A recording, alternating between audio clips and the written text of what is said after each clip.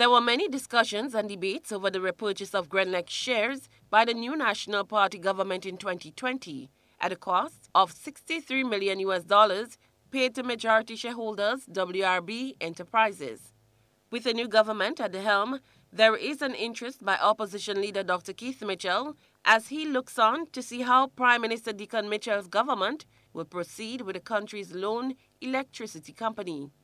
With the two Mitchells set to face off for the first time in Parliament, a statement from former opposition leader Tobias Clement in November 2021 during the 2022 budget debate comes to mind.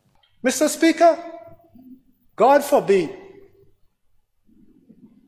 as election turns on a dime,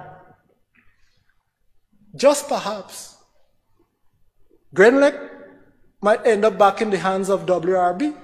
In an exclusive interview with local journalist Calistro Farrier, Prime Minister Dickon Mitchell was quizzed on his plans when it comes to Grenada.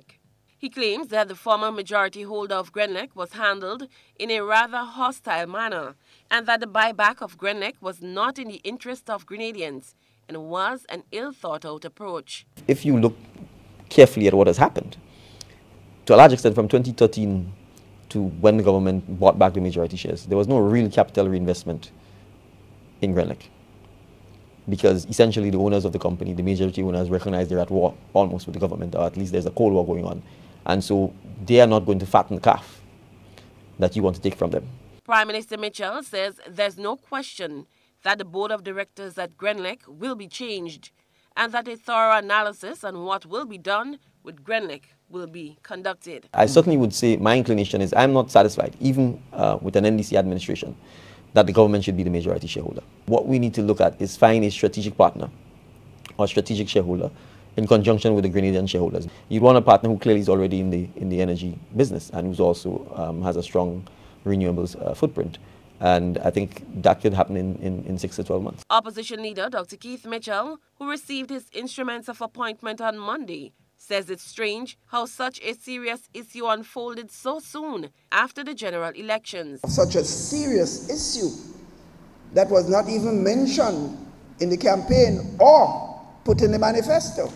That is a rather strange one indeed.